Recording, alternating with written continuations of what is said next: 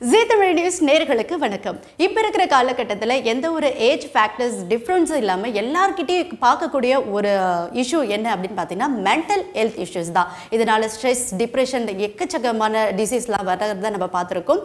So நரம்பியல் மனத்தத்துவத்தை பற்றியும் ஒருங்கிணைந்த மருத்துவத்தை பற்றியும் விளக்குறதுக்காக டாக்டர் எண்ணப்பாடம் S.Krishnamoorthy நரம்பியல் மனோதத்துவ நிபுணர் நம்மளோட இணைஞ்சிருக்காரு. வாங்க அவர்கிட்ட பேசலாம். ஹாய் சார், வணக்கம். எப்படி இருக்கீங்க? வணக்கம். Very well, thank you. Welcome to புத்தி கிளினிக். இப்போ இருக்கிற காலகட்டத்தில் மென்டல் ஹெல்த் இஷ்யூஸுங்கிறது எந்த ஒரு ஏஜ் ஃபேக்டர்ஸும் இல்லாமல் எல்லார்கிட்டையுமே மேக்ஸிமம் பார்க்குறோம். ஸோ நரம்பியல் மனநல மருத்துவம்னா என்னங்க சார்? ஸோ நம்ம மூளை மனது அப்படின்னு நம்ம பேசுகிறோம். இந்த மனதுன்னு சொல்லும்போது இங்கே தொடுறோம். பட் அப்படின்னு நீங்கள் பார்த்தீங்கன்னா மனதுன்னு ஒரு பாகம் நம்ம உடம்புலையே கிடையாது. நம்ம உடம்புல இருக்கிறது மூளை தான். அந்த மூளையில் லட்சக்கணக்கில் நரம்பு இருக்குது. அந்த நரம்பு ஒன்றுக்கு ஒன்று பேசுகிறது ரசாயன பொருட்கள் மூலியமாக பேசுது. ஸோ மனதுன்னு நம்ம சொல்கிறது இந்த ஒர்க்கிங் பிரெயின், அந்த வேலை செய்கிற மூளையை தான் நம்ம மனதுன்னு சொல்கிறோம். அதுதான் நரம்பியல் மனோதத்துவ மருத்துவம் அப்படின்னு நம்ம பேசும்போது அந்த connection between brain and mind, இது ரெண்டுக்கும் என்ன கனெக்ஷன் இருக்குது, மூளையில் வர பாதிப்புனால எப்படி மனது பாதிக்கப்படுது, மன ரீதியாக வர பாதிப்புகள் எப்படி மூளையிலேருந்து ஸ்டார்ட் ஆகுது, இல்லை எப்படி மூளையை பாதிக்குது, இந்த இன்ட்ராக்ஷன் ஸ்டடி பண்ணுறது தான் நியூரோசைக்காட்ரி இல்லை நரம்பியல் மனோதத்துவ மருத்துவம். நரம்பியல் மனோதத்துவ மருத்துவம்னு சொல்லும்போது அது சிறு குழந்தைகள்லேருந்து முதியோர்கள் வரை எல்லாருக்குமே ரெலவெண்ட். ஸோ சிறு வயதில் பார்த்தீங்கன்னா நீங்கள் ஆட்டிசம் கேள்விப்பட்டிருப்பீங்க, ADHD ஹைப்பர் ஆக்டிவிட்டி அதை பற்றி கேள்விப்பட்டிருப்பீங்க, இல்லை மென்டல் ரிட்டார்டேஷன், இன்டலெக்சுவல் டிசபிலிட்டி, மூளை வளர்ச்சியில் பாதிப்பு அதை பற்றி கேள்விப்பட்டிருப்பீங்க, இல்லை ஃபிட்ஸு சம்மந்தப்பட்ட நோய்கள் இதை பற்றி கேள்விப்பட்டிருப்பீங்க, செரிப்ரல் பால்சி. இதெல்லாம் மூளை பாதிப்புனால் வர பிரச்சனைகள். மூளையில் பாதிப்பு வருது, அது மன ரீதியாக அந்த குழந்தையை பாதிக்குது. அந்த மன ரீதியாக பாதிப்பை தான் நம்ம ப்ரைமரியாக நம்ம ஃபேஸ் பண்ணுறோம். பேரண்ட்ஸாக இருந்தாலும் சரி, ஸ்கூலில் டீச்சர்ஸாக இருந்தாலும் சரி, நாங்கள் மருத்துவர்களாக இருந்தாலும் சரி, அதை தான் நாங்கள் ஃபேஸ் பண்ணுறோம். ஓகே. ஸோ இந்த டெவலப்மெண்டல் டிஸார்டர்ஸ், வளர்ப்பு முறையாக வர பிரச்சனைகள் அப்படின்னு பார்த்திங்கன்னா நரம்பியல் ரீதியாக ஆரம்பிக்கிற பிரச்சனைகள் மன ரீதியாக பாதிப்பு கொண்டு வருது. Predominantly behaviour. ஆனால் பிஹேவியரை விட்டுட்டு நீங்கள் வேறு விஷயங்கள் நீங்கள் பார்த்தீங்கன்னா லேர்னிங், படிப்பறிவு, பகுத்தறிவு, இது எல்லாமே பாதிக்கப்படலாம். ஸோ அது சின்ன வயசில். ஓகே. வயது ஆகாத நீங்கள் பார்த்தீங்கன்னா ஒரு மூளையில் சில பேருக்கு இப்போ நம்ம இந்தியாவில் ரோட் டிராஃபிக் ஆக்சிடெண்ட் நிறைய ரொம்ப காமன். ஏன்னா ஆல்மோஸ்ட் லைக் வேர்ல்டு கேபிட்டல் மாதிரி நம்ம ரோட் டிராஃபிக் ஆக்சிடெண்ட் நடக்கும்போது மூளை பாதிப்பு வருது. அந்த மூளை பாதிப்புனால அந்த பர்சனுக்கு காக்னிஷன் அப்படின்னா அறிவுறல் அதுவும் பாதிக்கப்படலாம். பிஹேவியர், அவங்களோட நடத்தம் அதுவும் பாதிக்கப்படலாம். இமோஷன்ஸ் அதுவும் பாதிக்கப்படலாம். டிப்ரெஷன், ஆங்ஸைட்டி இதெல்லாம் வரலாம். நம்ம மேஜராக ஒரு road traffic accident, major head injury, 1 மாதம் ஐசியூவில் படுத்திருந்தாங்க, நேச்சுரலாக அவங்களுக்கு இதெல்லாம் வரும் அப்படின்னு நம்ம நினைப்போம். ஆனால் மைனர் ஆக்சிடெண்ட்ஸ், ஒரு 5 மினிட்ஸ் அன்கான்ஷியஸ், 2 மினிட்ஸ் அன்கான்ஷியஸ், ஒரு 1 or 2 days ஹாஸ்பிட்டலில் இருந்தாங்க, சீக்கிரம் ரெக்கவர் ஆகிட்டாங்க, அவங்களுக்கும் இந்த பாதிப்புகள் வரலாம். இந்த பாதிப்புனால திரும்பி வேலைக்கு போகிறதோ, இந்த பாதிப்புனால திரும்பி வாழ்க்கையை சாதாரணமாக ரெஸ்யூம் பண்ணுறதோ, இல்லை எஜுகேஷன் மறுபடியும் ரெஸ்யூம் பண்ணுறதோ, இதெல்லாமே கஷ்டப்படுவாங்க. ஸோ இது அது ஒரு எக்ஸாம்பிள். எபிலெப்சி, வலிப்பு நோய் அப்படின்னு நீங்கள் பார்க்கும்போது இது பல பேரை பாதிக்குது. ஒரு 1000 பேரில் ஒரு 5 to 7 பீப்புளை பாதிக்கிற ஒரு நோய் அது. அதனால இந்த மனநல பாதிப்புகள் அடல்ட்ஸில் நிறைய பேருக்கு, சில்ட்ரன்லேயும் வரும், அடல்ட்ஸ்லேயும் நிறைய பேருக்கு அந்த மாதிரி பாதிப்புகள், டிப்ரெஷன், ஆங்ஸைட்டி, இல்லை ஈவன் இமேஜினேஷன், சைக்கோசிஸ்ன்னு சொல்லுவோம். இமேஜினேஷன்ஸ், இந்த ஹாலுசினேஷன் சொல்லுவோம் இல்லையா, இல்லாததெல்லாம் இருக்கிற மாதிரி நினைக்கிறது, இதெல்லாம் கூட வரலாம். அந்த மாதிரி நோயினால் அது மூளையை பாதிக்குது. ஆனால் மன ரீதியாக பல பாதிப்புகள் நம்ம பார்க்குறோம். இன்னொரு சைடில் நீங்கள் பாருங்கள், இந்த ஆங்கர் ப்ராப்ளம்ஸ் இல்லை எபிசாடிக் டிஸ்கண்ட்ரோல் அப்படின்னு சொல்லுவோம். ஸோ சில பேர் ரொம்ப கோவப்படுவாங்க, ரொம்ப ஹைப்பர் இல்லையா, பயங்கரமாக கோவப்படுவாங்க. அந்த கோவத்துக்கு ஒரு அளவே இருக்காது. அந்த கோவத்தில் ஏதோ உடைச்சிருவாங்க, இல்லை யாரையோ அசால்ட் பண்ணிவிடுவாங்க. இந்த மாதிரி விஷயங்கள் நடக்கிறதுக்கு வாய்ப்பு இருக்குது. அந்த மாதிரி ஆட்களோடு பிரெயின் வேவ் டெஸ்ட் இஇஜி நாங்கள் பண்ணி பார்க்கும்போது அவங்களோட இஇஜியில் நிறைய டிஸ்டர்பன்ஸ் இருக்கும்.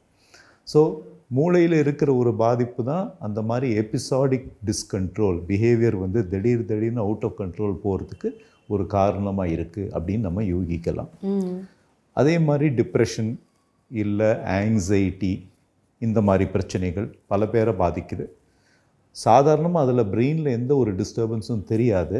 ஆனால் bipolar disorder, major depression, that is ரொம்ப ஹை லெவல் டிப்ரெஷன் மறுபடியும் வரவங்களுக்கு, இல்லை ஸ்கிட்ஸோஃப்ரீனியா, இந்த சைக்கோசிஸ், இந்த ஹாலியூசினேஷன்ஸ், ஏதோ கற்பனை வாழ்விலேயே வாழறது, எல்லாரையும் சந்தேகப்படுறது, அந்த மாதிரி நோய் இருக்கிறவங்க, இவங்க எல்லாருக்குமே நீங்கள் பார்க்கும்போது பிரெயின் ஸ்கேன் பண்ணும்போது பல சேஞ்சஸ் தெரியுது.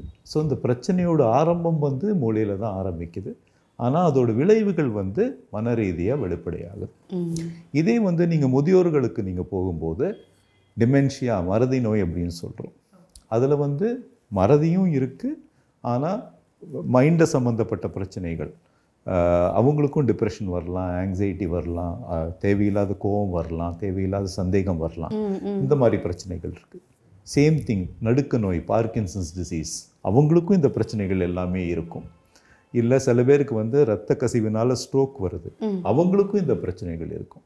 ஸோ நீங்கள் பார்க்கும்போது அக்ராஸ் த லைஃப் ஸ்பேன், சிறு குழந்தையிலேருந்து முதியோர்கள் வர எல்லாருக்குமே வந்து நரம்பியல் மனோதத்துவ பிரச்சனைகள் இருக்கிறதுக்கு வாய்ப்பு இருக்குது. ஓகேங்க சார். ஆக்சுவலி வந்து இன்டெகிரேட்டிவ் மெடிசன்னு ஒன்று வந்து இருக்கு இல்லையா? அந்த இன்டெகிரேட்டிவ் மெடிசன்னா என்ன, அது எந்த அளவுக்கு இம்பார்ட்டண்ட், அது எந்த அளவுக்கு நம்ம இம்பார்ட்டண்ட்டாக அதை பார்க்கணும்? ஸோ நம்ம வாழ்கிற இந்த டைமில் நீங்கள் பார்த்தீங்கன்னா மாடர்ன் மெடிசன், அலோபேத்திக் மெடிசனுக்கு தான் மேக்ஸிமம் இம்பார்ட்டன்ஸ். அண்ட் கண்டிப்பாக வந்து மனிதன் வந்து அதிகமாக வாழறான், பல வருடங்களுக்கு அதிகமாக வாழறான் அப்படின்னு நம்ம பார்க்கும்போது அதுக்கு அந்த மாடர்ன் மெடிசன் தான் காரணம். அதில் லைஃப் சேவிங் கெப்பாசிட்டி இருக்குது, ட்ரீட்மெண்ட் பண்ணுற கெப்பாசிட்டி ரொம்ப ஸ்ட்ராங்காக இருக்குது, க்யூர் பண்ணுற கெப்பாசிட்டி ரொம்ப ஸ்ட்ராங்காக இருக்குது. ஆனால் நீண்ட நாட்களுக்கு வர நோய்கள், க்ரானிக் டிசீஸ் அப்படின்னு நீங்கள் பார்க்கும்போது அதுக்கு மாடர்ன் மெடிசனில் எல்லா ஆன்சரும் கிடையாது. மருந்து கொடுக்கலாம் மோஸ்ட் ஆஃப் த பீப்புளுக்கு, சில பேருக்கு சர்ஜரி பண்ணலாம். பட் அதை நீங்கள் விட்டுட்டீங்கன்னா நமக்கு வேறு என்ன ஆன்சர்ஸ் இருக்குது? ஸோ ஆட்டிசம் இருக்குது, இல்லை எபிலெப்சி இருக்குது, இல்லை பார்க்கின்சன் இருக்குது, டிமென்ஷியா இருக்குது, இல்லை ஏன் டயபெட்டிஸ் இருக்குது, சுகர் நோய் இருக்குது, இல்லை ஹைப்பர் டென்ஷன் இருக்குது. இவங்க எல்லாருக்குமே பியாண்ட் மெடிசன் கொடுக்கறத தவிர்த்து நம்மளால் என்ன செய்ய முடியும்? So answers are very limited. ஒருங்கிணைந்த மருத்துவம் அப்படின்னு சொல்லும்போது நம்ம வந்து அதர் சிஸ்டம்ஸை எப்படி நம்ம வந்து இன்டெகிரேட் பண்ணலாம். இந்த மெடிசன்ஸ் கூட மற்ற மெடிசன்ஸ் மட்டும் இல்லாமல், சர்ஜரி மட்டும் இல்லாமல், மாடர்ன் சயின்ஸ் மட்டும் இல்லாமல் எப்படி மற்ற சிஸ்டம்ஸும் நம்ம இன்டெகிரேட் பண்ணலாம். ஸோ ஆயுர்வேதம் அப்படின்னு தனியாக பார்க்காம, யோகா அப்படின்னு தனியாக பார்க்காம, நேச்சுரோபதி அப்படின்னு தனியாக பார்க்காம, இல்லை ஹோமியோபதி அப்படின்னு தனியாக பார்க்காம, இது எல்லாமே வந்து ஒரு மெயின் ஸ்ட்ரீம்க்கு எப்படி கொண்டு வருது, அதுதான் இன்டெகிரேட்டிவ் மெடிசன். இன்டெகிரேட்டிவ் மெடிசன் வந்து நிறைய பேர் வந்து ஒருங்கிணைந்த மருத்துவம் ட்ரை பண்ணியிருக்காங்க. பட் புத்தி கிளினிக்கில் நாங்கள் செய்கிற விதத்தில் யாருமே வந்து அச்சீவ் பண்ணல. ஒரே பில்டிங்கில் ஒரு ரூஃபில் நாங்கள் வந்து 15 ட்ரீட்மெண்ட் ஆஃபர் பண்ணுறோம், 15 ட்ரீட்மெண்ட்ஸ் ஆஃபர் பண்ணுறோம். அந்த ட்ரீட்மெண்ட்ஸ் வந்து சிலதெல்லாம் நீங்கள் பார்த்தீங்கன்னா ஆயுர்வேதா, நேச்சுரோபதி, யோகா அந்த ஸ்ட்ரீம்ஸ்லேருந்து வருது. சிலதெல்லாம் நீங்கள் பார்த்தீங்கன்னா modern science, brain stimulation, 3 types of brain stimulation நாங்கள் யூஸ் பண்ணுறோம் இங்கே. சிலதெல்லாம் நீங்கள் பார்த்தீங்கன்னா வந்து rehabilitation, physiotherapy, neuro developmental therapy, speech therapy, இதுலேருந்து வருது. சிலதான் நீங்கள் பார்த்தீங்கன்னா சைக்காலஜி, மைண்ட்ஃபுல்னஸ், அதுலேருந்து வருது. ஸோ இந்த டிஃப்ரெண்ட் ஸ்ட்ரீம்ஸ் ஆஃப் மெடிசன் இதெல்லாம் ஒருங்கிணைந்து ஒருத்தருக்கு ஆஃபர் பண்ணுறது. அதே நேரத்தில் அவங்க மருந்தும் சாப்பிட வேண்டி வரலாம். வேறு சில பேருக்கு சர்ஜரி போயிட்டு திரும்பி இதுக்கே வருவாங்க, அதுவும் பாசிபிள். அதுதான் ஒருங்கிணைந்த மருத்துவம், இன்டெகிரேட்டிவ் மெடிசன். ஓகேங்க சார். ஜென்ரலாகவே சின்னவங்க பெரியவங்க அப்படி இல்லாமல் காமனாக எல்லாத்துக்கும் இருக்கிற ஒரு மென்டல் ஹெல்த் இஷ்யூஸ்னால் என்ன மாதிரியான மென்டல் ஹெல்த் இஷ்யூஸ் இருக்குது? ரைட். ஒரு ஹியூமன், நம்ம ஒரு மனிதராக நம்ம வந்து வாழும்போது பல காரணங்கள்னால ஒரு மன அழுத்தம், மன உளைச்சல் இதெல்லாம் வரத்துக்கு வாய்ப்பு இருக்குது. கண்டிப்பாக இல்லையா? ஸோ நமக்கு ஒரு வேலைக்கு போயிட்டுருக்கோம், அந்த வேலையிலேருந்து நம்மளை போக சொல்லிடுறாங்க, கண்டிப்பாக ஒரு பயம் இருக்கும், கண்டிப்பாக ஒரு மனசில் ஒரு சங்கடம் இருக்கும், கண்டிப்பாக சில நாட்களுக்கு சரியாக தூக்கம் வராது, அடுத்தது நம்ம என்ன செய்ய போகிறோம், நம்ம குடும்பத்தை எப்படி நம்ம காக்க போகிறோம், இந்த மாதிரி யோசனைகள் வரும். இல்லை ஒரு ரிலேஷன்ஷிப்பில் இருக்கும், அந்த ரிலேஷன்ஷிப்பில் ஏதோ பிரச்சனை வந்துடுறது, பிரேக்கப் ஆகிடுது, கண்டிப்பாக வந்து மனசில் இந்த ஃபீலிங்ஸ் எல்லாம் வரும். எல்லாருக்குமே ஒரு சேட்னஸ் வரும், ஒரு பயம் வரும், ஒரு கோபம் வரும், ஒரு டென்ஷன் வரும். இதெல்லாம் வந்து ஒரு நார்மல் ஹியூமன் எக்ஸ்பீரியன்ஸ். பட் இது தானாக வந்து மோஸ்ட் ஆஃப் அஸ்க்கு ரிசால்வ் ஆகிடுது.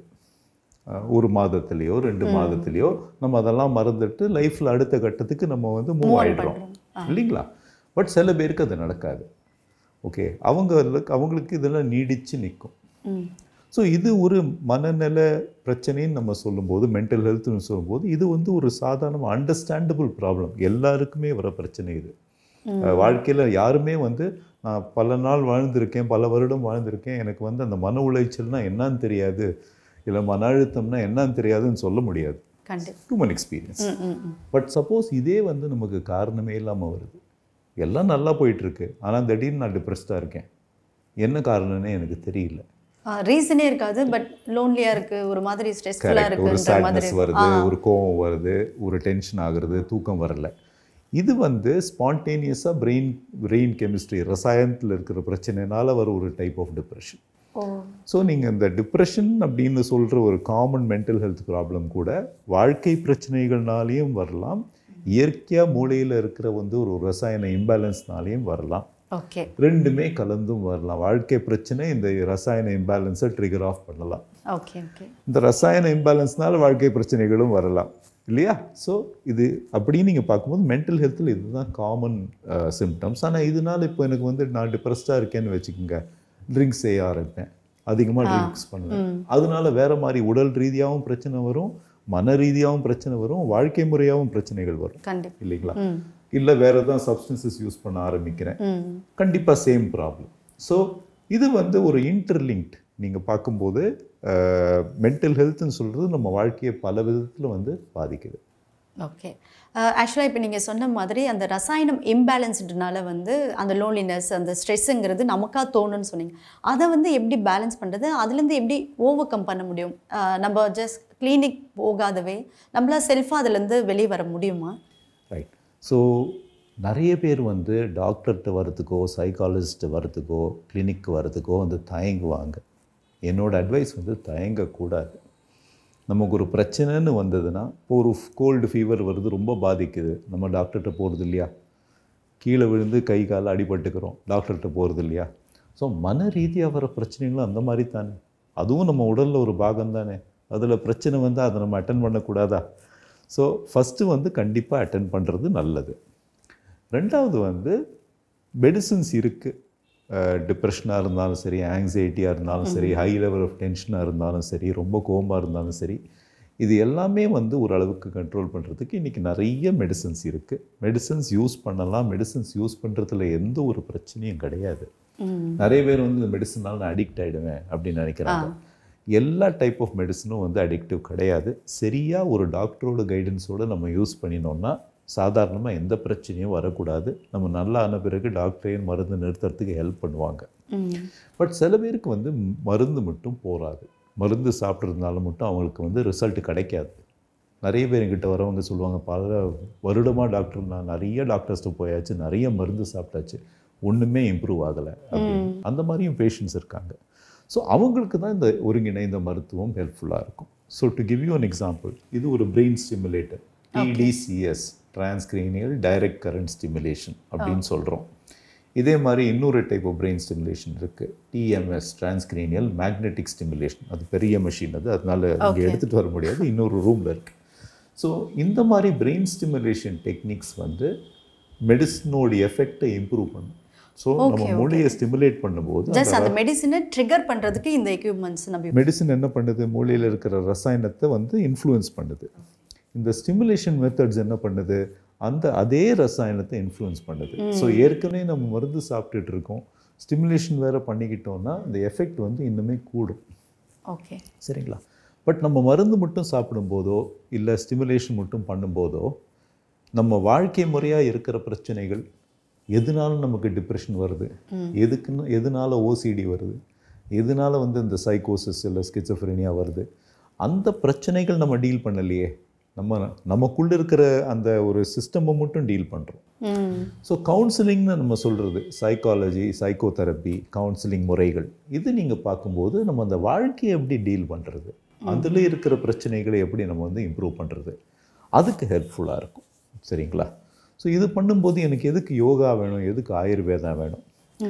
யோகாவில் ஆயுர்வேதாவில் டெக்னிக்ஸ் இருக்குது. அந்த டெக்னிக்ஸ் நம்ம யூஸ் பண்ணும்போது நம்மளோட சிம்டம்ஸை நம்ம குறைச்சிக்கிறதுக்கு நாமே கற்றுப்போம். ஸோ அதோட அட்வான்டேஜஸ் வேறு மாதிரி அட்வான்டேஜஸ் இருக்குது. இப்போ எனக்கு சில பேஷண்ட்ஸ் வருவாங்க, மருந்து சாப்பிட மாட்டேன் டாக்டர் கண்டிப்பாக அப்படின்னு சொல்லுவாங்க. அந்த மாதிரி பேஷண்ட்ஸ்க்கு இந்த ஷிரோதாரா, ஓகே, அது வந்து ஒரு medicated oil, warm medicated oil இதில் போட்டுட்டு அது அடிக்கீழ படுத்து இது மூலியமாக, அந்த நாசில் மூலியமாக ஃபோர்ஹெட்டில் விழும் ஆயில். கண்டினியூஸாக ஒரு 20-25 மினிட்ஸ்க்கு விழும். அதையே எடுத்து மசாஜ் பண்ணுவாங்க. அது ஷிரோ அபியாங்கம். ஸோ இந்த மாதிரி ஆயுர்வேதிக் டெக்னிக்ஸ் நீங்கள் பார்த்தீங்கன்னா, இல்லை உடம்பு ரீதியாக ஃபார் எக்ஸாம்பிள் பெயின் இருக்கிறவங்களுக்கு இந்த மெரிடியன் மசாஜ் அப்படின்னு ஒரு நேச்சுரோபதிக் டெக்னிக் இருக்குது. இல்லை அக்யூப்ரெஷர் அப்படின்னு ஒரு டெக்னிக் இருக்குது. மைண்டை காம் பண்ணுறதுக்கு ரிஃப்ளெக்ஸாலஜி, ஃபுட் அண்ட் ஹேண்ட்ஸ், அந்த மாதிரி ஒரு டெக்னிக் இருக்குது. இல்லை டைஜஷன் ப்ராப்ளம், நிறைய பேர் இந்த டிப்ரெஷன்னாலேயோ இல்லை மன ரீதியாக இருக்கிற பிரச்சனைகள்னாலேயோ டைஜஷன் ப்ராப்ளம் ஃபேஸ் பண்ணுவாங்க. இது டைஜஷன் ப்ராப்ளமும் அஃபெக்ட் பண்ணுமா? கண்டிப்பாக. ஏன்னா பிரெயின் கட் ஆக்சஸ்ன்னு இருக்குது. எது மூளையை பாதித்தாலும் அது வந்து உடம்பையும் பாதிக்கும் பல விதத்தில். ஸோ அதெல்லாம் டேக்கிள் பண்ணுறதுக்கு மட் பேக்ஸ்னு வந்து யூஸ் பண்ணுவாங்க. ஸோ இந்த மாதிரி பல டெக்னிக்ஸ் இருக்குது. இந்த டெக்னிக்ஸை நம்ம வந்து ஒரு எக்ஸ்பர்ட்டோட கன்சல்ட் பண்ணி நம்ம உபயோகிக்கும் போது நமக்கு வந்து மைண்ட், பாடி எல்லாமே இம்ப்ரூவ் ஆகிறதுக்கு வாய்ப்பு இருக்குது. ஸோ சப்போஸ் ஒருத்தருக்கு பெயின் இருக்குது, இது வந்து கான்ஸ்டிபேஷன் இருக்குது அண்ட் டிப்ரெஷன் இருக்குது, அந்த மாதிரி ஒரு பேஷண்ட்டுக்கு எல்லாமே இம்ப்ரூவ் ஆனால் கண்டிப்பாக அவங்களுக்கு வந்து ஒரு ஒருங்கிணைந்த ஒரு இம்ப்ரூவ்மெண்ட் வரும் இல்லையா? அவங்களோட பொட்டென்ஷியல் வில் கம் பேக். அதுக்கு இந்த மாதிரி treatments are very helpful. So chronic disease, ரொம்ப நீண்ட நாள் இருக்கிற பிரச்சனைகளுக்கு இந்த ஒருங்கிணைந்த மருத்துவம் அப்ரோச்சஸ் மென்டல் ஹெல்த்துக்கும் ரொம்ப யூஸ்ஃபுல். ஓகேங்க சார். இப்போ வந்து நம்மளோட இந்த கிளினிக் வந்து நிறைய பேஷண்ட் வருவாங்க, நிறைய கம்ப்ளைண்ட்ஸோட எடுத்துகிட்டு வருவாங்க. பட் ரீசன்ட் டேஸில் யங்ஸ்டர்ஸ் அண்ட் ஒர்க் பீப்புள்ஸ் வந்து நிறைய கம்ப்ளைண்ட்டாக உங்ககிட்ட சொல்கிற ஒரு இஷ்யூஸ், மென்டல் இஷ்யூஸ் என்னவா இருக்குது? ஸோ இந்த இப்போ ஒரு இம்பார்ட்டன்ட் ப்ராப்ளம் நீங்கள் பார்த்தீங்கன்னா, 2 வருடமா 2.5 வருடமா நான் வீட்டிலேயே உட்காந்து வேலை பண்ணுறேன், ஒர்க் ஃப்ரம் ஹோம். சரியா? இந்த ஒர்க் ஃப்ரம் ஹோமில் ஒரு டைப் ஆஃப் பிரச்சனை ரொம்ப வெளிப்படையாகுது. அது அட்டென்ஷன் டெஃபிசிட் ப்ராப்ளம். ஏன்னா நான் ஒரு ஆஃபீஸுக்கு போகும்போது மற்றவங்களோட வேலை பண்ணும்போது எனக்கு வந்து பல ரிமைண்டர்ஸ், என்வாயன்மெண்டல் கியூன்னு சொல்லுவோம், சந்தர்ப்ப சூழ்நிலையினால நமக்கு வர ரிமைண்டர்ஸ் நிறைய இருக்கும். எப்படியோ நம்ம வந்து அட்டென்ஷன் ப்ராப்ளம் இருந்தாலும் ஒரு மாதிரி கோப் பண்ணிடுவோம், வேலை பண்ணிடுவோம். இதே தனியாக ஒரு கம்ப்யூட்டர் முன்னாடி உட்காந்து வேலை பண்ணோன்னு வச்சுக்கோங்க, அந்த அட்டென்ஷன் ப்ராப்ளம் ரொம்ப ஜாஸ்தியாகும். ஸோ அட்டென்ஷன் டெஃபிசிட் ப்ராப்ளம்ஸ் யங்ஸ்டர்ஸில் வந்து இந்த பேண்டமிக் டைமில் ரொம்ப ஜாஸ்தியாக இருக்குது. 2வது பிரச்சனை நம்ம ஃபேஸ் பண்ணுறது நீங்கள் பார்த்தீங்கன்னா, லேடிஸ் எஸ்பெஷலி வீட்டிலேருந்து வேலை பண்ணும்போது எல்லாரும் என்ன எதிர்பார்க்காங்க, நீ வீட்டு வேலையும் பார்த்துக்கலாம் இதையும் எதிர்பார்க்குறாங்க. பட் ஆஃபீஸில் அது முடியுமா? முடியாது. ஸோ இதுக்கு முன்னால் நான் ஆஃபீஸ் போயிட்டு இருந்தேன், பீஸ்ஃபுல்லாக வந்து ஒரு 8 ஹவர்ஸ் வேலை பண்ணுவேன், வீட்டுக்கு எந்த டிஸ்டர்பன்ஸே இருக்காது. இப்போ வீட்டில் இருக்கும்போது குழந்தைகள்டேருந்து எதிர்பார்ப்பு, ஹஸ்பண்ட்டேருந்து எதிர்பார்ப்பு, முதியோர்கள்டேருந்து எதிர்பார்ப்பு, அதையும் ஃபேஸ் பண்ணணும், ஒர்க்கில் இருக்க எதிர்பார்ப்பையும் ஃபேஸ் பண்ணணும். ஸோ அது ஒரு பிரச்சனை பேண்டமிக் டைமில் நிறைய பேர் ஃபேஸ் பண்ணியிருக்காங்க. இன்ஃபேக்ட் அவங்க இன் பர்டிகுலர் வந்து ஆஃபீஸ் திறந்தால் ரொம்ப சந்தோஷம் டாக்டர், திரும்பி போயிடலாம் அப்படின்னு சொல்லுவாங்க. 3வது குரூப் நீங்கள் பார்த்தீங்கன்னா ரீஇன்டெகிரேஷன் ப்ராப்ளம். ஸோ இப்போது இவ்வளோ நாள் நான் வீட்டில் உட்காந்து ரொம்ப கம்ஃபர்ட் ஆகிட்டேன், இப்போது என்னை திருப்பி திடீர்னு வந்து ஆஃபீஸ் வாங்கன்னு சொல்கிறாங்க. அதனால ஒரு மன அழுத்தம், மன உளைச்சல், ஒரு இந்த மாதிரி பிரச்சனைகள் நிறைய பேருக்கு. இதனால ஸ்லீப் டிஸ்டர்பன்சஸ், அவங்களோட ரொட்டீன் மேனேஜ் பண்ண முடியாத டிஸ்டர்பன்சஸ். ஸோ ஒர்க்கிங் ப்ரொஃபஷன்ஸில் இந்த மாதிரி பிரச்சனைகள் ரொம்ப வந்து பாதிப்பு அதிகம். இது சம்மந்தப்பட்ட திடீர்னு வேலை போனவங்க, இல்லை திடீர்னு வந்து ஒர்க் ரொம்ப எஃபெக்ட் ஆகிடுச்சு. நிறைய ப்ரொஃபஷன்ஸ் நீங்கள் பார்த்தீங்கன்னா இந்த பேண்டமிக் டைமில் எஃபெக்ட் ரொம்ப ஜாஸ்தியாக இருக்குது. அவங்களில் வந்து அடிக்ஷன் ப்ராப்ளம்ஸ், ஸோ இந்த மது வருந்துறது அதிகமாக, இல்லை தேவையில்லாத வந்து இந்த சப்ஸ்டன்சஸ், காஞ்சா அந்த மாதிரி சப்ஸ்டன்ஸ் யூஸ் பண்ணுறது, இந்த மாதிரி பாதிப்புகள், இந்த மாதிரி பழக்க வழக்கங்கள் வந்து ரொம்ப ஜாஸ்தியாக இருக்குது. இல்லை இன்டிஸ்கிரிமினேட்டாக சாப்பிட்றது, இல்லை வந்து கனம் ரொம்ப கூடுறது, ஸ்லீப் டிஸ்டர்பன்சஸ், இந்த மாதிரி ப்ராப்ளம்ஸ் நிறைய ஜாஸ்தியாக இருக்குது. ஸோ பேண்டமிக்கில் ஒரு யுனிக் இந்த மென்டல் ஹெல்த்துன்னு நான் பார்க்கும்போது மைண்ட் அண்ட் பாடி, உடம்பும் மனதும் ரெண்டுமே பாதிக்கப்படுற மாதிரி நிறைய பிரச்சனைகள் வந்திருக்கு. ஓகேங்க சார். நீங்கள் இவ்வளோ நேரமாக சொன்ன இந்த கம்ப்ளைண்ட்ஸ் எல்லாத்துக்குமே மெடிசன்னு ஒன்று இருக்கும். ஸோ மெடிசனை நம்ம எப்படி எடுக்கணும், என்ன மாதிரியான மெடிசன்ஸ்லாம் அவைலபிள் இருக்குது? ஸோ நீங்கள் பார்த்தீங்கன்னா இப்போ நவீன முறைகள், நவீன அட்வான்சஸ்னால நமக்கு வந்து எல்லாத்துக்குமே மெடிசன் இருக்குது. ஸ்பெசிஃபிக் சிம்டம்ஸ்க்கு கூட மெடிசன் இருக்குது. ஆனால் அந்த மெடிசனை கொடுக்கறது ஒரு ஸ்பெஷலிஸ்ட்டாக இருக்கணும், சரியான ஒரு ஸ்பெஷலிஸ்ட்டாக இருக்கணும். ஸோ கண்டிப்பாக நம்ம வந்து ஒரு மனோதத்துவ நிபுணர் இல்லை நரம்பியல் நிபுணர் அவங்கள பார்த்து அவங்கள்டேருந்து மெடிசன் எடுக்கிறது ரொம்ப முக்கியம். அது மட்டும் இல்லை, கரெக்டாக ஃபாலோ அப் பண்ணுறது. நிறைய பேர் என்ன பண்ணுவாங்கன்னா, மருந்து எழுதி கொடுத்தா ஒரு மாதத்துக்கு சாப்பிட்டுட்டு விட்டுட்டேன் அப்படிம்பாங்க. You cannot get better like that. இந்த மாதிரி பிரச்சனையில் வந்து நம்ம எவ்வளோ நாள் சாப்பிட சொல்கிறாங்களோ கரெக்டாக ஃபாலோ அப் பண்ணி சாப்பிட்றது ரொம்ப ரொம்ப முக்கியம். ஸோ அந்த மெடிசனை நம்ம கரெக்டான மெடிசன், கரெக்டான டோஸில், கரெக்டான ஒரு பீரியட் டைமுக்கு நம்ம சாப்பிட்டா தான் நம்ம ரெஸ்பான்ஸ் எக்ஸ்பெக்ட் பண்ணலாம். பட் எல்லாத்துக்குமே anchor மேனேஜ்மெண்ட்லேருந்து anxiety, depression, OCD, ஸ்கிட்ஸோஃப்ரீனியா, bipolar எல்லாத்துக்கும் செப்பரேட்டாக மெடிசன் இருக்குது. ஓகேங்க சார். நீங்கள் முன்னமே சொன்ன மாதிரி பிரெயினை வந்துட்டு ட்ரிகர் பண்ணுறதுக்கு சம் எக்யூப்மெண்ட்ஸ் ஆயுர்வேத ரிலேட்டடாகவும் இருக்குது, இல்லை எக்யூப்மெண்ட்ஸாகவும் இருக்குதுன்னு சொல்கிறீங்க. நீங்கள் என்ன மாதிரியான மெடிசின்ஸ் வர பேஷண்ட்டுக்கு நீங்கள் ப்ரொவைட் பண்ணுறீங்க? ஓகே. ஸோ ஒரு சிம்டமை நீங்கள் கன்சிடர் பண்ணாலும் அதுக்கு வந்து ஒரு மூலையில் ஒரு பாத்வேன்னு சொல்லுவோம் இருக்குது. ஸோ ஃபார் எக்ஸாம்பிள் டிப்ரெஷன் அப்படின்னு சொல்லும்போது டிப்ரெஷன்லேருந்து ஒருத்தர் வெளியே கொண்டு வரதுக்கு ஸ்பெசிஃபிக் பாத்வேஸை நம்ம ஸ்டிமுலேட் பண்ணணும். புரியுதுங்களா? ஸோ இந்த டிரான்ஸ்கிரீனியல் மேக்னெட்டிக் ஸ்டிமுலேஷன் ஆர் டிஎம்எஸ் நாங்கள் யூஸ் பண்ணுறது ஸ்பெசிஃபிக் பாத்வேஸ் நாங்கள் ஸ்டிமுலேட் பண்ணுறோம். அதே மாதிரி ஒரு ஸ்பெசிஃபிக் பாகங்களை ஸ்டிமுலேட் பண்ணோம். அது ஒரு ஸ்பெசிஃபிக் மெத்தடில், ஒரு ஸ்பெசிஃபிக் ஸ்ட்ரென்த்தில், ஒரு ஸ்பெசிஃபிக் டியூரேஷனில் நம்ம பண்ணணும். ஸோ இதுக்கெல்லாம் வந்து ப்ரோட்டோகால்ஸ், இன்டர்நேஷ்னலாக வந்து அப்ரூவ் பண்ண ப்ரோட்டோகால்ஸ் இருக்குது. அதே மாதிரி ஒரு சிம்டம், இந்த ஒரு சின்ன மெஷின், இந்த கோவிட் வந்து முதியோர்கள் கன்ஃபியூஷன், டிஸ்ஓரியன்டேஷனில் போயிட்டாங்க, டெலீரியம். இதை வச்சு நாங்கள் எவ்வளோ பேருக்கு அந்த டெலீரியமை வந்து க்யூர் பண்ணியிருக்கோம். டெலீரியம் இஸ் கன்ஃபியூஷன், டிஸ்ஓரியன்டேஷன், என்ன நடக்குதுன்னே தெரியாது கோவிட்னால வந்து பாதிப்புனால. அந்த மாதிரி முதியோர்கள் நிறைய பேர் இருக்காங்க.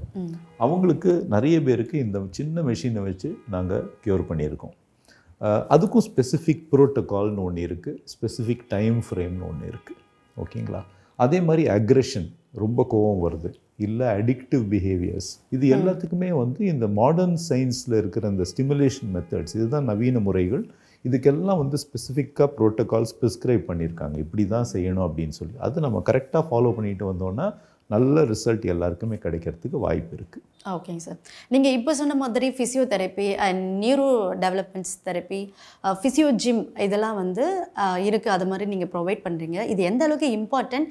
இப்போ ஜிம்னும் போது நம்ம ரெகுலர் ஜிம் இருக்கும்ல, ரெகுலர் ஜிம், அதில் இருக்கிற எக்யூப்மெண்ட்ஸ் வேறு, இங்கே இருக்கிற எக்யூப்மெண்ட்ஸ்க்கும் அதுக்கும் என்ன மாதிரியான டிஃப்ரென்ஸ் இருக்கும்? நல்ல கேள்வி.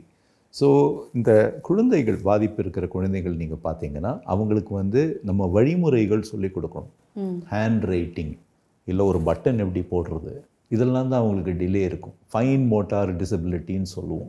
இல்லை ஒரு ஸ்பூன் எடுத்து எப்படி சாப்பிட்றது, இந்த மாதிரி டிலேஸ் அவங்களுக்கு வரும். ஃபைன் மோட்டார் டிசபிலிட்டின்னு சொல்லுவோம். அதுக்கு இந்த நியூரோ டெவலப்மெண்டல் தெரப்பி நாங்கள் வந்து பல இந்த மாதிரி எக்யூப்மெண்ட்ஸ் வச்சுருப்போம். அந்த மாதிரி எக்யூப்மெண்ட்ஸை யூஸ் பண்ணி நாங்கள் வந்து நியூரோ டெவலப்மெண்டல் தெரப்பியில் அவங்களுக்கு வந்து பிளாக்ஸு, எப்படி பட்டன் போடுறது, எப்படி ஷூலேஸ் டைப் பண்ணுறது, எப்படி ஹேண்ட் ரைட்டிங்கில் ஒரு ப்ரெசிஷன் கொண்டு வருது, இதெல்லாம் எங்களால் ட்ரெயின் பண்ண முடியும். ஃபிசியோதெரப்பின்னு சொல்லும்போது நிறைய பேருக்கு பெயின், வலி ஒரு பெரிய பிரச்சனையாக இருக்கும். முதுகு வலியாக இருக்கலாம், கை காலில் வலியாக இருக்கலாம், தோள்பட்டை வலியாக இருக்கலாம். ஏஜ் ஆக நிறைய பேருக்கு ஃப்ரோசன் ஷோல்டர் இருக்கும். இது வந்து ஃபிசியோதெரப்பியில் பல இன்ஸ்ட்ருமெண்ட்ஸ், பல டெக்னிக்ஸ் இருக்குது. எலக்ட்ரிக்கல் ஸ்டிமுலேஷன் இருக்குது, இன்டர்ஃபெரன்ஷியல் தெரப்பி இருக்குது, அல்ட்ராசவுண்ட் இருக்குது, ஷார்ட் வேவ் இருக்குது. ஸோ இதெல்லாம் அவங்களால யூஸ் பண்ண முடியும். ஜிம்மை பொறுத்தவரை எஸ்பெஷலி டிசபிலிட்டி இருக்கிறவங்க, ஒரு ஸ்ட்ரோக்குக்கு அப்புறம் டிசபிலிட்டி இருக்குது, இல்லை ஒரு பிரெயின் இன்ஜுரி, ஹெட் இன்ஜுரிக்கு அப்புறம் டிசபிலிட்டி இருக்குது, இல்லை பார்க்கின்சன்னால் டிசபிலிட்டி இருக்குது, இல்லை ஏஜ்னால் வயதாகிட்டேன், ஆர்த்ரைட்டிஸ் இருக்குது, அதனால் எனக்கு டிசபிலிட்டி இருக்குது. இவங்களுக்கெல்லாம் வந்து சப்போர்ட்டிவ் ஜிம் ரொம்ப ரிக்வயர்டு. ஸோ நான் ஒரு ட்ரெட்மில் ப்ரொவைட் பண்ணாலும் அந்த ட்ரெட்மில் வந்து அவங்களுக்கு ஸ்பெஷலாக வந்து மேனுஃபேக்சர் பண்ண ஒரு ட்ரெட்மில், அதில் வந்து ரெஸ்ட்ரெயின்ட்ஸ் அவங்கள வந்து ஹோல்டு பண்ணுற மாதிரி சில விஷயங்கள்லாம் தேவை. ஸோ நாங்கள் ஃபிசியோ ஜிம்னு சொல்லும்போது எங்கள் ஜிம் வந்து இவங்களுக்காக, முதியோர்களுக்கும் இந்த மாதிரி வந்து டிசபிலிட்டி இருக்கிறவங்களுக்கும் நரம்பியல் நோய் இருக்கிறவங்களுக்கும் அவங்களுக்காக டிசைன் பண்ண எக்யூப்மெண்ட்ஸ் தான் நாங்கள் யூஸ் பண்ணுவோம். நார்மலாக ஜிம்மில் வந்துட்டு ஹோல்ட் பண்ணுற மாதிரியான ஒரு விஷயம் இருக்காது, பட் இங்கே அது இருக்குது. ஏன்னா நம்ம ஒரு ஃபிட்னஸ்க்காக போகும்போது நாம் ஹெல்த்தியாக இருக்கும். நமக்கு வந்து கைடன்ஸ் தேவையே ஒழிய அசிஸ்டன்ஸ் தேவை கிடையாது. இந்த மாதிரி செட்டப்பில் வந்து பேஷண்ட்ஸாக வர்றதுனால, நிறைய முதியோர்கள் வர்றதுனால ஒரு அசிஸ்டன்ஸும் தேவை. ஸோ அதுதான் அந்த ஜிம்மோட ஸ்பெஷாலிட்டியே வந்து அவங்கள வந்து நல்லா ரெஸ்ட்ரெயின் பண்ணுறது, சேஃபாக வச்சுக்கிறது, அசிஸ்டன்ஸ் கொடுக்குறது. ஓகேங்க சார். இப்போ இருக்கிற ஜென்ரேஷனில் ஸ்ட்ரெஸ் அண்ட் நீங்கள் சொன்ன இந்த எல்லா கம்ப்ளைண்ட்ஸுக்குமே நீங்கள் ஜென்ரலாக பீப்புள்ஸ்க்கு சொல்கிற ஒரு அட்வைஸ்னால் என்ன சொல்லுவீங்க? ஓகே, ஸோ எதனால் ஸ்ட்ரெஸ் வருது அப்படின்னு நம்ம கேட்டுக்கிட்டோம்னா, நம்ம எதிர்பார்ப்பு, நம்ம சுற்றி இருக்கிற சந்தர்ப்ப சூழ்நிலை, ரியாலிட்டி, இதுக்கு ரெண்டும் இருக்கிற கேப்பு தான் ஸ்ட்ரெஸ். நான் எதேதோ எதிர்பார்க்கிறேன் என் மனசில், ஆனால் என்னோடய ரியாலிட்டி வந்து வேறு மாதிரி இருக்குது. அதை என்னால் ஏற்றுக்க முடியல, அதெல்லாம் எனக்கு ஸ்ட்ரெஸ் வருது. ஓகே, ஸோ இப்போது பாஸ் வந்து ரொம்ப திட்டுறாங்க வேலையில். அவங்க திட்டக்கூடாதுன்னு நான் எதிர்பார்க்குறேன். அவங்க திட்டாமல் இருக்கிறதுக்கு என்னால் இன்ஃப்ளூயன்ஸ் பண்ண முடியுமா? முடியாது. அது என் கண்ட்ரோலில் இல்லை. ஸோ நான் என்ன பண்ணலாம்? நான் வந்து என்னோடய எதிர்பார்ப்பை மாற்றிக்கலாம். ஏன்னா ரியாலிட்டியை நான் மாற்றுறது ரொம்ப கஷ்டம். சரிங்களா? இது வந்து பல சந்தர்ப்ப சூழ்நிலையில் இட் அப்ளைஸ்.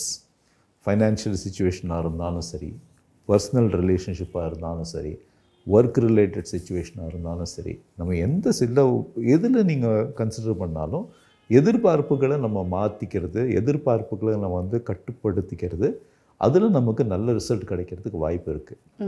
அதை நான் காம்ப்ரமைஸ்னு நினைக்க மாட்டேன். அதை வந்து நம்ம மைண்டை நாமளே வந்து மாடுலேட் பண்ணிக்கிறோம். இதை வந்து ஃபேஸ் பண்ணுறதுக்கு, இந்த சிச்சுவேஷனை ஃபேஸ் பண்ணுறதுக்கு மைண்டை மாடுலேட் பண்ணிக்கிறோம். ஸோ ஸ்ட்ரெஸ் மேனேஜ்மெண்ட்னு சொல்லும்போது நம்ம வந்து இந்த மைண்டை இதை செய்கிறதுக்கு ட்ரெயின் பண்ணிக்கிறது தான் ஸ்ட்ரெஸ் மேனேஜ்மெண்ட். அதை நம்ம யோகா மூலியமாக பண்ணினாலும், இல்லை சைக்காலஜிஸ்ட்டு பேசுகிறது, அந்த counselling session, CBT, cognitive behaviour தெரப்பின்னு சொல்கிறோம், இது மூலியமாக பண்ணினாலும், இல்லை வேறு எந்த வித மூலியமாக நம்ம பண்ணினாலும், கடைசியில் நீங்கள் பார்த்தீங்கன்னா இந்த gap between expectation and reality, இந்த கேப்பை நம்ம வந்து அட்ரஸ் பண்ணுறது ரொம்ப ரொம்ப முக்கியம். That is one. ரெண்டாவது வந்து நம்ம ஒரு இன்ஸ்டன்ட் ஜெனரேஷன், இன்ஸ்டா ஜெனரேஷனில் இருக்கும். சரிங்களா? எல்லாமே வந்து வினாடிகளில் நடக்கணும் அப்படின்னு எதிர்பார்க்குற ஒரு நேரத்தில் இருக்கும். சரிங்களா? ஆனால் ஃபில்டர் காஃபியோட அருமை இன்ஸ்டன்ட் காஃபியில் வருமா? வராது, இல்லைங்களா? ஸோ நமக்கு ஃபில்டர் காஃபி நம்ம என்ஜாய் பண்ணணும்னா கண்டிப்பாக டைம் வேணும், இல்லைங்களா? ஸோ லேர்னிங் டு வெயிட், இது வந்து இப்போ இருக்கிற ஜெனரேஷன் வந்து யங்ஸ்டர்ஸ், வேலை பண்ணுறவங்க ரொம்ப கஷ்டப்படுறாங்க. டிலேயிங் கிராட்டிஃபிகேஷன்னு சொல்லுவோம் சைக்காலஜியில். அப்படின்னா நான் அடைய விரும்புகிறது எனக்கு கிடைக்கலன்னு அதை பொறுத்துக்கக்கூடிய ஒரு தன்மை, பேஷன்ஸ், அது வந்து ரொம்ப இப்போது இந்த காலகட்டத்தில் கொஞ்சம் கம்மியாக இருக்குது. அது கொஞ்சம் நம்ம இன்க்ரீஸ் பண்ணுறது நம்ம லைஃப்பில் நமக்கு ஒரு ஹெல்ப்ஃபுல்லாக இருக்கும் கண்டிப்பாக. ஏன்னா நம்ம 70, 80, 90 வயசு வாழ போகிறோம் இப்போ நவீன முறைகள்னால. அதனால் அதுக்கு அந்த ஒரு ஸ்கில்லை கற்றுக்கிறது எல்லாருக்குமே ரொம்ப ரொம்ப முக்கியம் அப்படின்னு நான் நினைக்கிறேன். மூணாவது வந்து ஃபிக்ஸிட் mind set. Okay, fixed mind செட்னா என்ன? முட்டியில் ஏதோ பிரச்சனை இருக்குது, டாக்டர்கிட்ட போய் புது முட்டி போட்டுக்கலாம், இல்லைங்களா? Knee replacement. சரிங்களா? ஹிப்பில் ஏதோ ப்ராப்ளம், உடனே போய் ஆப்ரேஷன் பண்ணி ஹிப் ரீப்ளேஸ்மெண்ட். ரொம்ப ப்ரௌடாக வந்து சொல்லுவாங்க, doctor I had my hip replaced அப்படின்னு ஒரு எக்ஸ்ரேலாம் காமிப்பாங்க. பட் த பாயிண்ட் இஸ், கடவுள் வந்து நம்மளை படைச்சதும் சரி, நேச்சர் நம்மளை வந்து படைச்சதும் சரி, நீங்கள் பார்த்தீங்கன்னா இதுலேருந்து நம்ம நேச்சுரலாக ஹீலாகி வரணும் அப்படின்னு சொல்லி தான் படைச்சிருக்காங்க. ஸோ ஜஸ்ட் அந்த ஃபிக்ஸிட் இல்லாமல் நாமளே நம்ம முயற்சினால் நாம் என்ன செய்ய போகிறோம், நாம் எப்படி நம்ம ஹீல் பண்ணிக்கலாம், இதுக்கெல்லாம் வந்து ஏன்ஷியன்ட் விஸ்டம், ஆயுர்வேதா, யோகா, இதிலெல்லாம் வந்து நிறைய வந்து இன்ஃபர்மேஷன் இருக்குது. இதை எல்லாருமே நம்ம தெரிஞ்சுக்கிட்டோம்னா நம்மளால் வந்து அதை நம்ம நல்லா கடைபிடிக்க முடியும். So these are the things that I would suggest. எல்லாருமே யோசிக்கணும், எல்லாருமே வந்து கன்சிடர் பண்ணணும், இதில் விழிப்புணர்வு வரணும் அப்படின்னு நான் விரும்புகிறேன். ஷா சார், இவ்வளோ நேரம் நரம்பியல் மனநல மருத்துவம் அண்ட் இன்டகிரேட்டிவ் மெடிசன்ஸ் சொல்லக்கூடிய ஒருங்கிணைந்த மருத்துவம் பற்றி ரொம்ப டீட்டெயில்டாக எல்லாருக்கும் புரிகிற மாதிரி ரொம்ப அழகாக எக்ஸ்பிளைன் பண்ணிங்க. Thank you so much sir. Thank you. வணக்கம்.